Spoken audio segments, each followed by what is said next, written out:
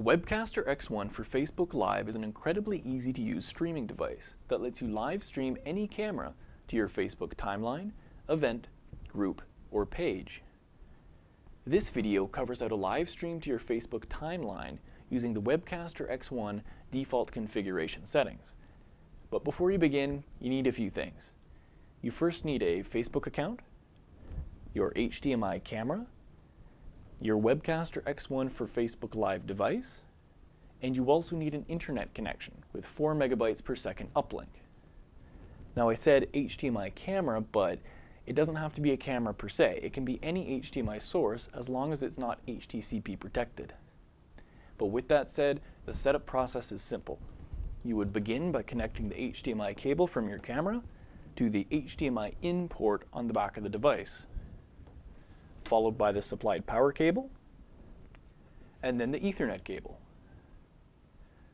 Once everything is connected, flip the switch to turn on the device.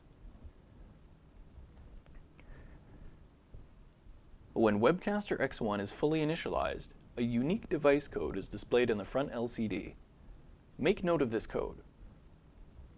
Note that Webcaster X1 needs to be able to communicate with Facebook Live to generate a code. So if you don't see a code appear, check your internet connection.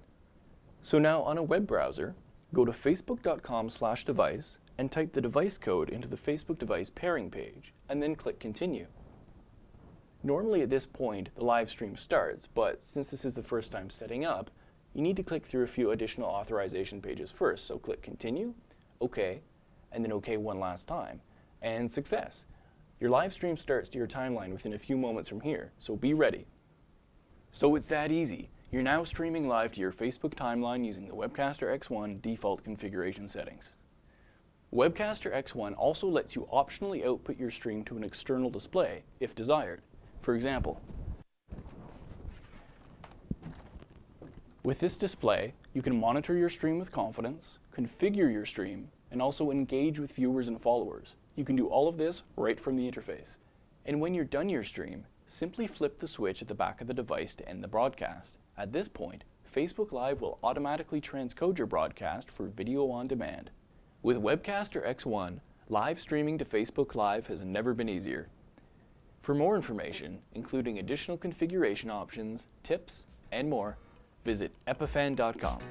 Thank you.